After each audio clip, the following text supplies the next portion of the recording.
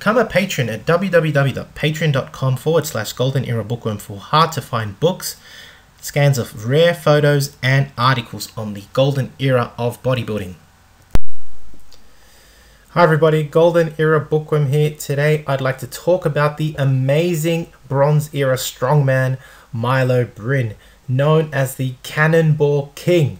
This Italian all-time strongman was one of the greatest Herculean athletes of the last century, capable of juggling cannonballs and with the uncanny ability to balance incredibly heavy and awkward objects on his chin due to his amazing strength of his neck. Many of his incredible acts of strength and skills have not been repeated since. Here is probably his most spectacular stunt of all, with a 600-pound cannon gun balancing on his chin whilst it's being fired. You can actually see the smoke. It is incredible. This guy was a maniac. He was insane, and I really want to talk about him today and pay tribute to this amazing all-time strongman. Born Luigi Borra in Milan, January 14th of 1866, he would spend his early youth learning acrobatics, gymnastics, and become very adept at wrestling and as well as weightlifting, as many of these strongmen would back then. This was a very typical profile. They were all-round athletes. And like many other strongmen, Luigi joined a circus at the age of 23 and later performed for the Follies Bergere, I'm hoping I said that right, as a wrestler and later as a strongman. His act actually included tumbling, hand balancing and juggling cannonballs, hence where his name came, the Cannonball King. And of course he would also do some poses, and for his grand finale he would actually shuffle around the stage with almost half a ton of weight on his shoulders. I mean, he wasn't walking, but he was shuffling. Even though doing such a heavy support act on your shoulders, shuffling around half a ton is pretty incredible.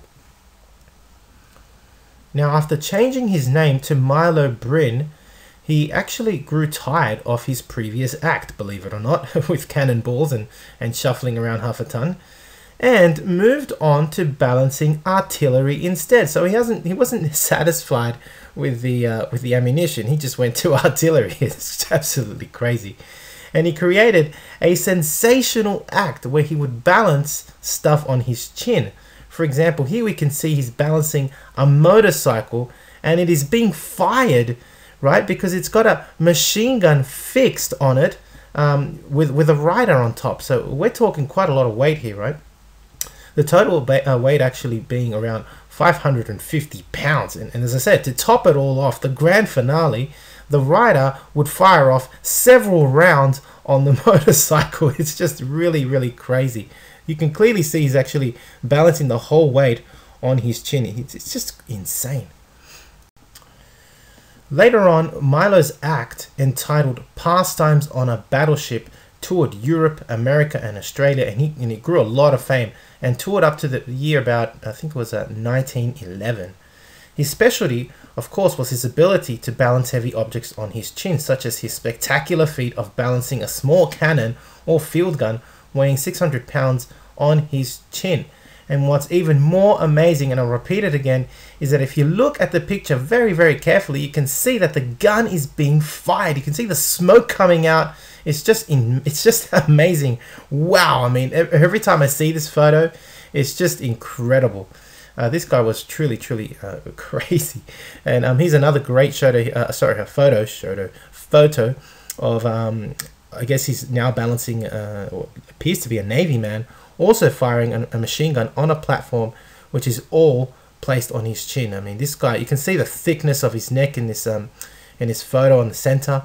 This guy was truly strong. I mean, you can see his shoulders, arms, a really strong man, and of course, insane strength in his neck and in his chin. Now, if you have any insane ambitions to become like a Bronze Era all-time strongman, then I highly recommend purchasing some Bronze Era material from my website, goldenerabookworm.com, where you can find many titles, especially from Eugene Sandow, which include how to perform certain feats of strength. It's pretty interesting information nonetheless, available at www.goldenerabookworm.com. Now, after all his success, of course, Milo Brinn eventually retired, but he continued being strong and physically active throughout his entire life, and eventually passed away in 1955 after his 89th birthday.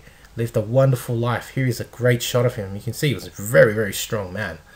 A true legend, a true all-time strongman, and I hope you have enjoyed this tribute to Milo Brinn, the Cannonball King. Amazing man, amazing. If you've enjoyed watching the video, please give the video a thumbs up, subscribe if you haven't to the Golden Era Bookworm, leave me a comment, and thank you for watching. If you'd like to support my work, please donate via PayPal or become a patron. You can also purchase old school bodybuilding courses and books on my website, www.goldenerabookworm.com. And if you'd like to pass on any of your books or magazines from your collection, I'm always open to that, of course. You can contact me via email. I'd very much appreciate that. Anyway, hope you've enjoyed the video and this tribute to Milo Brinn, the Cannonball King. This is the Golden Era Bookworm. Bye for now.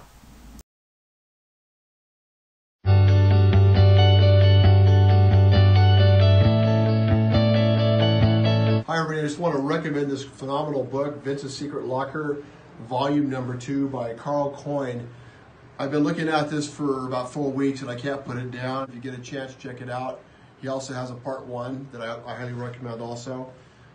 Vince was the trainer of the stars and had an amazing, interesting gym that today there's still not equipment like it around. It was all made out of wood. He'll be on our radio show coming up probably in the next couple weeks or so. Have a great day, and again, highly recommend this book.